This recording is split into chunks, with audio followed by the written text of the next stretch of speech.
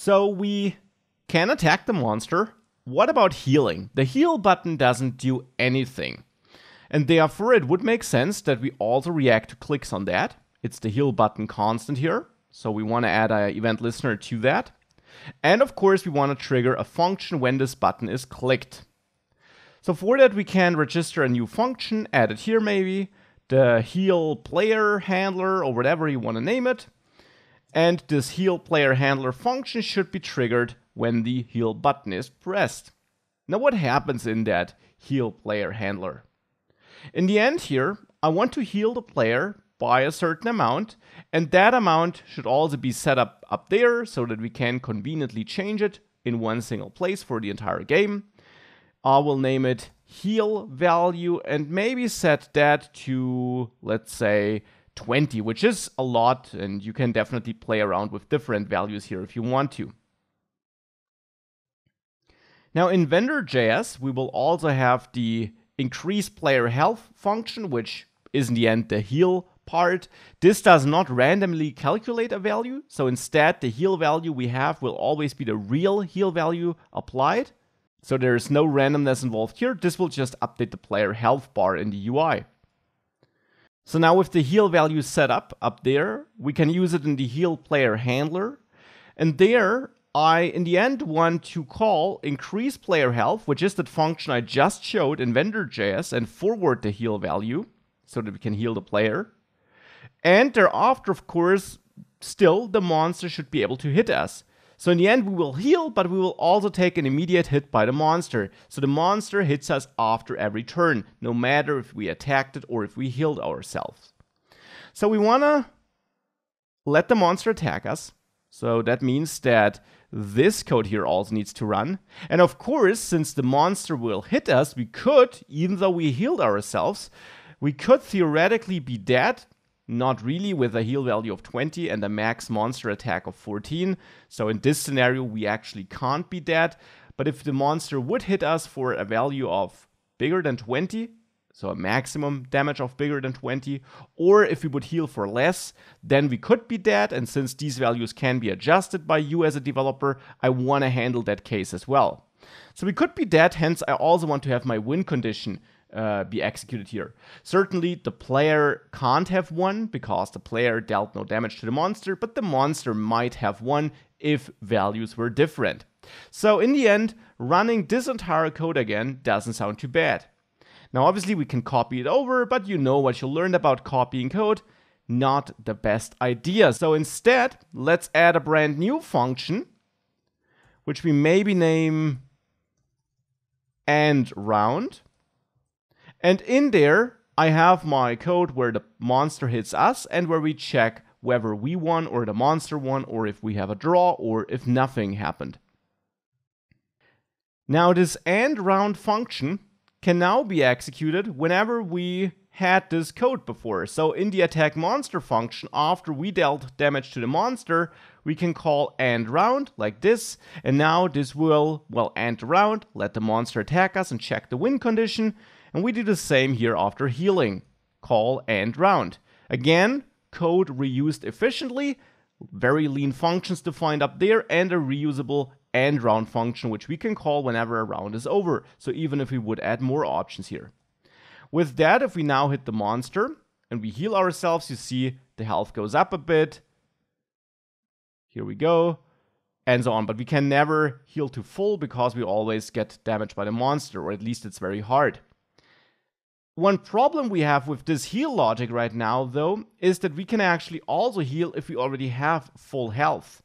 So if I click heal here, we actually take damage because the monster still hits us, but with enough luck, we can actually go above our maximum health. By the way, you will also see that if you press heal a lot, you eventually lose, which is very strange. Now that's also something we'll have to fix. Now the reason for us losing is that whilst our progress bar is updated by calling this function, our health, which we manage here, the current player health, which is important for our win condition, actually isn't adjusted. We adjust it when the monster hits us, then we reduce our health. Here, current player health reduced. We also reduce the monster health when we hit it. but we don't update, we don't increase the current player health if we heal ourselves. So that's one thing we have to do. We have to set the current player health plus equal to heal value here. Otherwise, the progress bar health does not reflect our internal game health. And in addition, I want to make sure that we can't heal for more than our maximum health, so that we can't go above our maximum health. To guarantee that, we can actually add a new variable here in the heal player handler, maybe named heal value, like this, which of course is different from our constant here. It's written in a totally different way, and JavaScript is case sensitive. And of course there also we have an underscore, which we don't have here. So it's a totally different variable. Even if it would be the same, thanks to variable shadowing, we could have the same name here in a function as we have globally, by the way, but this is a brand new variable, doesn't even have a shared name anywhere. And I'm adding this variable because now again, we can add a if check here and check if the current player health is greater or equal than the chosen max life, which is hard-coded to 100 here, which later can be set by the user. So the chosen max life minus the heal value. Now what does this comparison do? Now keep in mind that thanks to operator precedence, this is evaluated first. So this basically at the beginning of the game, for example, calculates 100 minus 20, so 80 as a result. And therefore we check if the current player health is greater than 80 here, which at the beginning is the case, because at the beginning the current player health is equal to the chosen max life, which is 100. 100 is greater than 80. If that's the case, then we know that the heal value is either just enough to fully heal us back up to our max health, or to even heal us beyond that. Put in other words, if we just applied heal value to improve our health, we would at least go up to our initial health, maybe even go higher than that. So in that case, what I want to do, I want to maybe throw an alert where I say you can't, and now I want to use a single quote here, even though my entire string is surrounded by single quotes. To fix that, we can use double quotes to surround the string.